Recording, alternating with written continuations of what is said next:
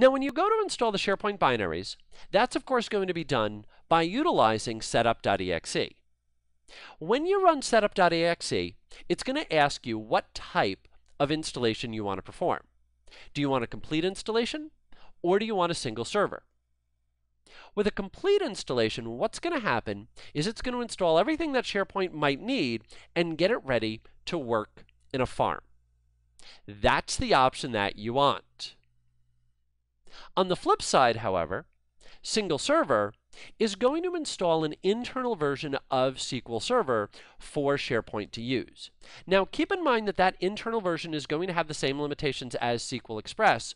In particular, it's going to be limited to 10 total gigs of data, so it's not going to get you very far. On top of that, if you decide later on, hey, we kind of dig this SharePoint thing, we want to break this out into a farm, unfortunately, your only option there is to reinstall SharePoint. So single server is great for temporary testing servers. I just need a server up and running right now. As far as production goes, not so much. Let's take a look at doing our installation. Let's kick back over to our bits, and let's double-click on setup.exe. It's going to ask us for our product key. It's then going to ask me to read through and agree to the license terms. Hit continue.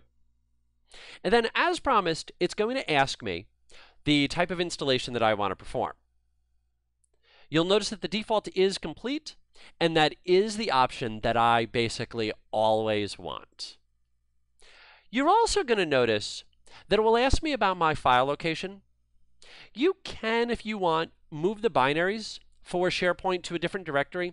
It's not really going to improve performance at all, so you may as well leave it where it is. You are going to notice, however, that it does ask about index files. If you are going to be utilizing SharePoint Foundation Search, and this is going to be running queries, you're going to want to make sure that that's moved off to a different location. Fortunately, if you simply forget to do this during the installation, you can change that later. Let's go back to server type. We'll hit install now. And then with blinding speed, amazing accuracy, and the magic that is video editing, you'll notice that we are now done.